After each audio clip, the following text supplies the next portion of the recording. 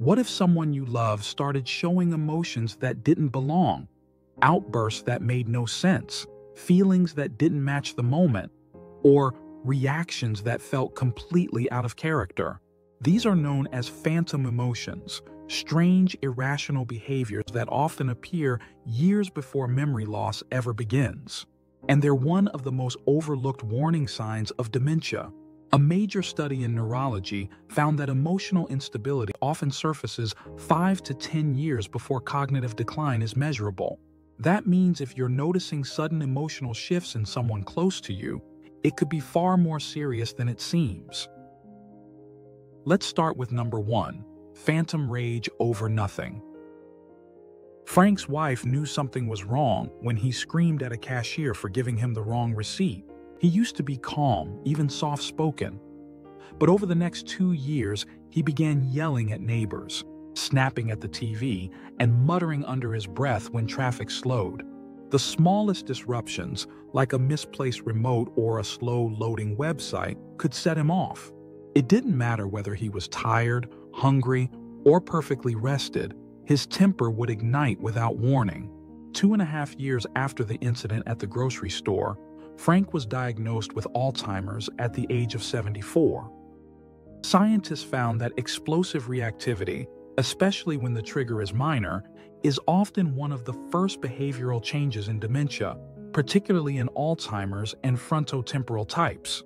The emotional control centers of the brain begin to lose function long before memory is affected. This kind of raw anger isn't personality. It's neurological breakdown in disguise, and it often goes unnoticed until it becomes impossible to manage. Number 2, tears that make no sense. 6 years before his diagnosis, 69-year-old James began crying while relaxing with his wife. No one had died, nothing bad had happened. He just felt overwhelmed. The tears would come again during TV commercials, when washing dishes, or while reading mail. Sometimes he didn't even realize he was crying until someone pointed it out. Once he cried during a routine phone call, unable to explain why. His wife assumed it was stress, until the crying became daily, and later uncontrollable. A medical review found that spontaneous crying without sadness is a common sign of limbic system dysfunction, especially in vascular dementia. The emotional circuits misfire, releasing powerful responses without an appropriate internal or external cause. Over time, this misalignment between emotion and experience becomes more frequent and more confusing. It's an emotional signal with no message behind it, and when left unrecognized, it can mask the early decay of emotional control. Number 3, laughing when it's not funny. At her sister's funeral, Martha, 78, started laughing, not a quiet chuckle, full-on giggling. Everyone thought it was grief-induced shock. But she laughed again when her husband tripped and fell, and again when a neighbor had a heart attack. It wasn't just laughing. She would smile or even applaud during tragic news reports. Her daughter was horrified. 4 years later, Martha was diagnosed with frontotemporal dementia.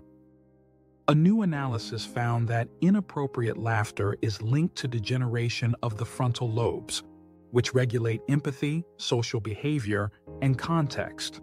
Without those guardrails, the brain can misinterpret or overreact to emotional cues, flipping sadness into joy or seriousness into silliness.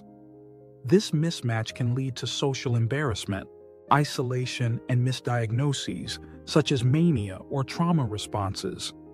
When the brain can't read the room, even heartbreak becomes comedy, and the person has no idea they've crossed a line. Number 4, emotional numbness that feels wrong. When Clara's lifelong best friend died, she barely reacted. "Well, that's just life," she said, watching TV. She didn't attend the funeral. She didn't even mention it again. At first, her daughter thought she was trying to be strong, but Clara's emotional detachment continued.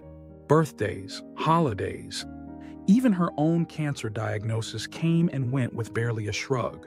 When her great-grandson was born, she offered no congratulations. Nearly 3.5 years later, she was diagnosed with behavioral variant frontotemporal dementia at the age of 84. Research suggests that emotional flatness during high-impact events is one of the earliest signs of damage in areas of the brain responsible for empathy and emotional engagement. It often reflects early deterioration of the orbital frontal cortex and anterior cingulate gyrus, areas that help us respond emotionally to events that matter. It's not strength, it's absence. A silence where connection used to be, replaced by emotional indifference. Number 5. Phantom euphoria, out of nowhere. Dennis, 75, was in a restaurant when he suddenly clapped and shouted, "What a wonderful day!" His wife laughed nervously, but it happened again, at the hospital, in traffic, even at the cemetery. He began breaking into song on sidewalks, hugging strangers, and planning random celebrations for no reason. His bursts of joy became erratic and inappropriate. Over the next 3 years, these highs became more exaggerated until he was diagnosed with frontotemporal dementia. Experts report that sudden excessive euphoria, especially in inappropriate contexts, is tied to dopamine imbalance and frontal lobe degeneration, particularly in dementia that affects emotional regulation. This isn't optimism or energy, it's dysregulation of the brain's pleasure centers, which fail to filter when and how emotion should be expressed. Sometimes a smile says everything is fine, when the wiring behind it is falling apart in silence. Number 6. When sarcasm turns cold and cruel. Alan was always known for his sharp wit, but at 72, it began to cut deeper. "Oh, you finally did something right," he said to his wife during dinner.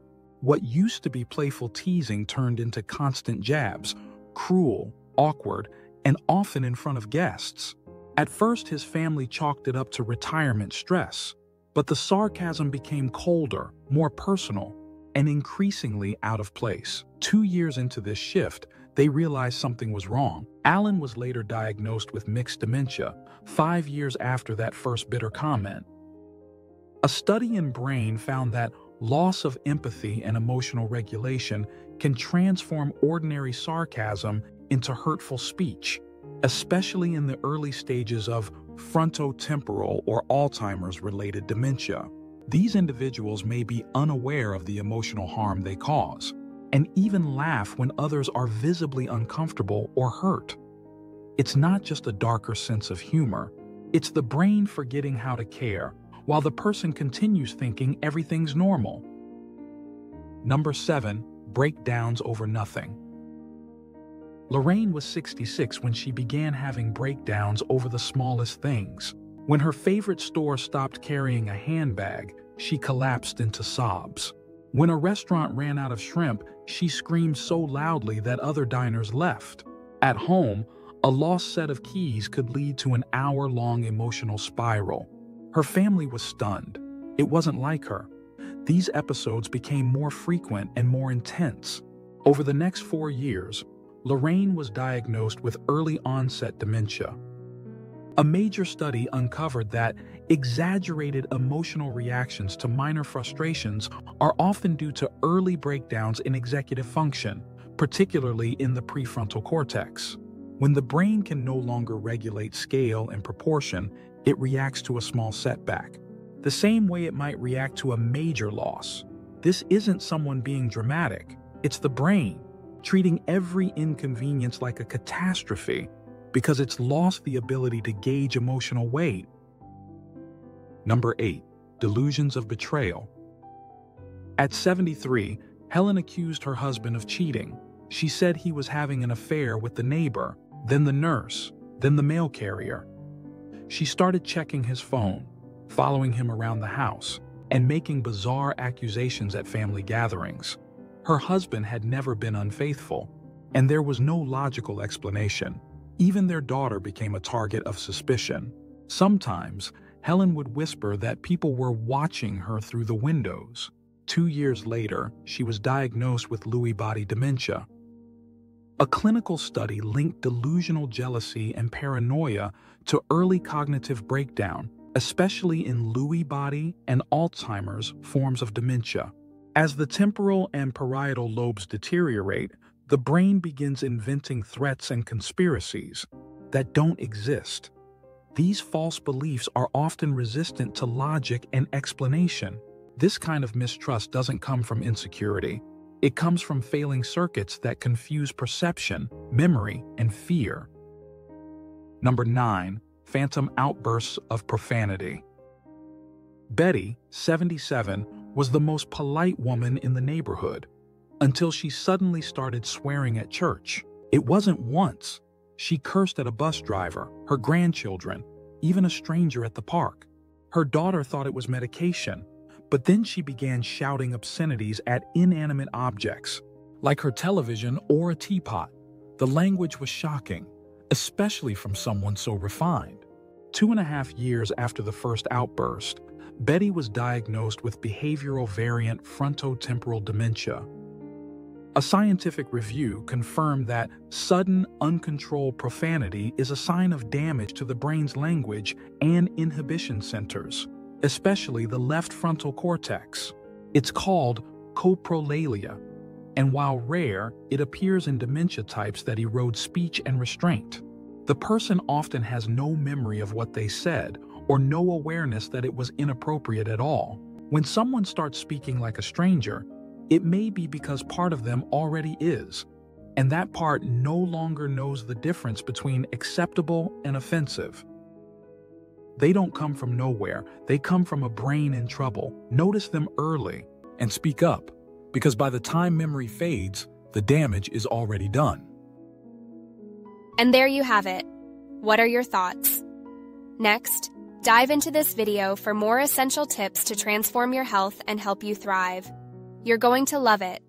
Thanks for watching Healthy End, and we'll see you there.